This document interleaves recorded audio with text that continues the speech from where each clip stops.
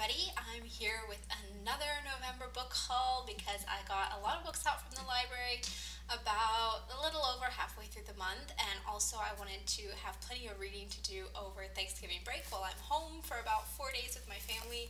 I want to relax and read, and I got books for myself, some books for my boyfriend as well, so I'm going to show all of those really quickly in this haul. The majority of them are from the library. So I got Tender at the Bone by Ruth Reichel. This is a book, an autobiography by her, all about food and things like that. My boyfriend loves TV shows, like reality shows like Top Chef and Master Chef, and things about cooking and, memoirs, and there's some graphic novels like Delicious and things like that he's read that he's really enjoyed. So I saw this got really good reviews, and I think it was mentioned on Books on the Nightstand, so I figured maybe he would like this, so I checked that out for him. He has started reading it. I don't know if he's really loving it yet, but that's one book that's on his nightstand. I've also got him a graphic novel.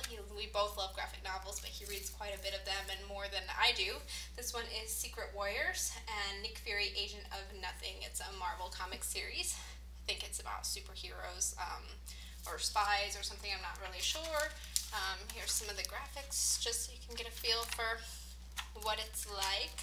This one looks really cool. I like the art on the cover, so maybe it's one that I'll end up reading too as well. We'll see.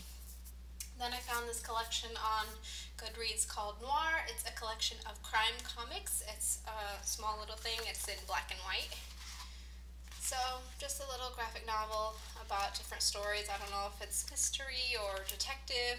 It features a lot of different authors here on the back who have great series or things like that we've read before, like Ed Brubaker, Fabio Moon. I recognize several of these names, so I don't think he started reading that yet, but we'll see how it goes, if he enjoys it. Then I got #Girlboss by Sophia Amoruso. I saw this, I'm not sure exactly where, but I just saw it and I felt drawn to it, and I was like, okay, I'm going to request that. She is the founder of the clothing company website Nasty Gal, which I've heard of a little bit, but really had no idea about her story, so I picked that up to read. This is another graphic novel I got from my boyfriend called Bandette by Tobin and Coover. It's about a girl teenage thief in Paris, and he's read this one already. Really simple graphic pictures and design. He loved this one actually, and there's another one coming out, but I think it's not till next year, so he's really sad that he has to wait that long to read it, so maybe I'll read that one too since he did enjoy it so much.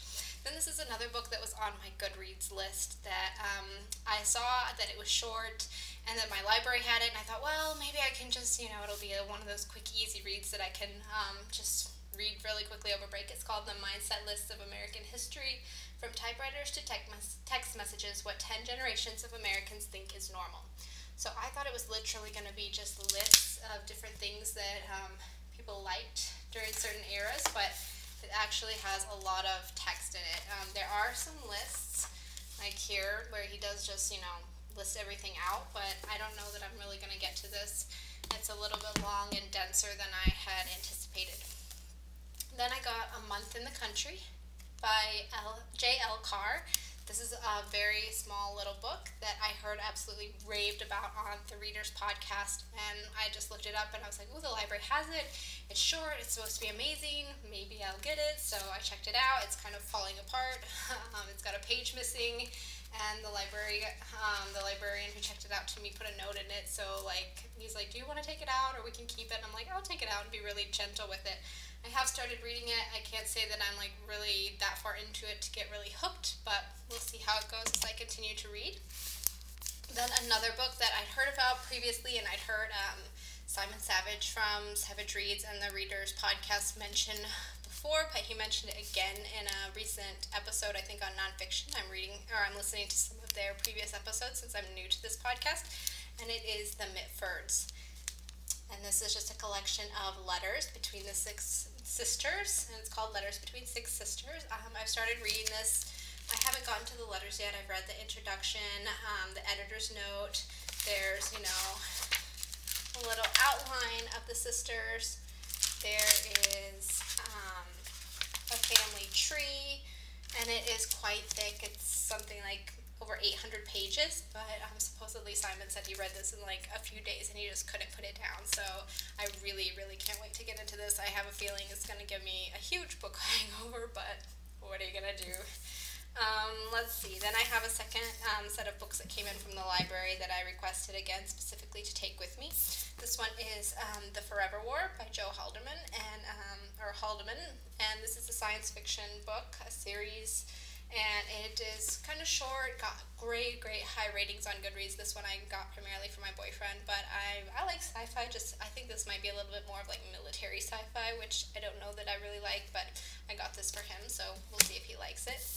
This book, oh my gosh, I heard it mentioned on Books on the Nightstand, and I just had to have it. I had it on the hold at the library, and it finally came in just in time. I think this is like the first thing I'm going to read, or maybe I'll read it in the car on the way over to my family, and it is What We See When We Read by Peter Mendelsohn. Oh, I cannot wait to read this book. It's all about, how books paint pictures in your mind, how you see characters. I mean, it's just absolutely fascinating. I cannot wait to get into this book. I am so excited for it. Then next, because I had read, my boyfriend and I both read The Happiness of Pursuit by Chris Gilbo, we got his other book, The $100 Startup, which is right there. It's all about, it says, reinvent the way you make a living, do what you love, and create a new future. So primarily for my boyfriend, but maybe I'll end up reading it too.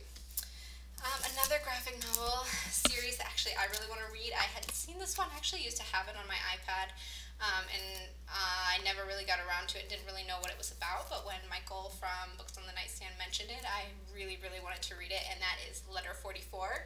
And this is Volume 1, Escape Velocity. It's a sci-fi graphic novel about when another president comes into his term, and he gets a letter from the previous president about telling him there's something going on in outer space, that there's aliens going to attack us, and this is what's going on, and it's this letter that he writes, and it's this series, and I mean, isn't that just such a gorgeous cover? So I'm actually really excited to read this one, but I think my boyfriend will like it too, and I can't wait to read the rest of the series. And then I got this book, which is the last book in a series that I read previously, and I was just waiting.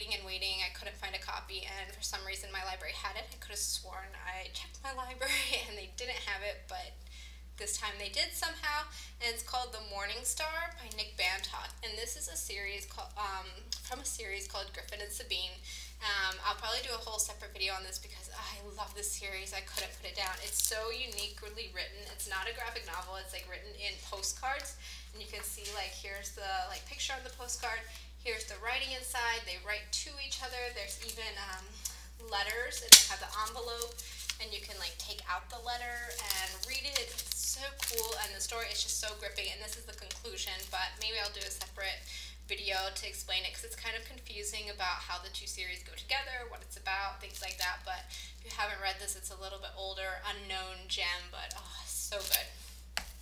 And then I'll talk about, I actually don't really remember what this is about or what prompted me to get it, but it's a short little book. It's called The Richest Man in Babylon by George S. Clason, and I think it was recommended or mentioned in another book, or it may have even been mentioned in a book I was reading. I don't know, but I saw that it was short and my library had it, so I got it. I think it's about like investment and money and like success and how to actually I think it's like fables about success or something like that, but I cannot remember where exactly I first heard about it. So that's it for my library books. I do have one other book that I got. We have this recycling center here in town where you can take like newspapers and cardboard, and they actually have like a little like free area where you can like leave clothes, books, shoes, household items, and you can take an item and leave an item, and I donate a lot of my things there, and they have a book section, and I found this book there. It is 3 Cups of Tea by Greg Mortensen and David Oliver Relin. I've heard of this before. It's nonfiction. It's about a guy who helped out in Pakistan to build a school and all the amazing things that happened because of that. So I'm glad that I found that.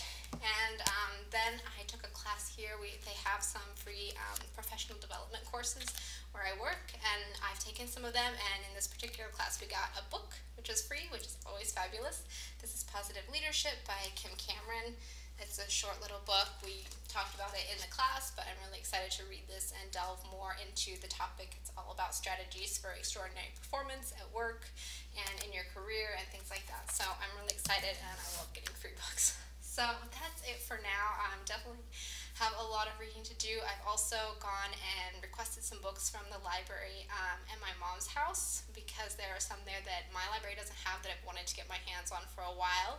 So if those come in by the time we get there, or before the library closes down for Thanksgiving, I'll get to read some of those. If not, maybe I'll just take them out on Saturday before we head back home, and keep them out until Christmas and read them, because I'm very excited to get my hands on books that I haven't been able to find in a while. So that's it for my second haul of November and all the books that I'm going to be picking up over the Thanksgiving break. If you've got books that you're reading over Thanksgiving, I'd love to know what they are, or what your reading patterns usually do over Thanksgiving. Do you take a break from reading? Do you do more reading? Do you find that you read when you're home with your family, or are you distracted by other things? So share your books that you're reading, and let me know how you enjoyed your break. I hope you all have a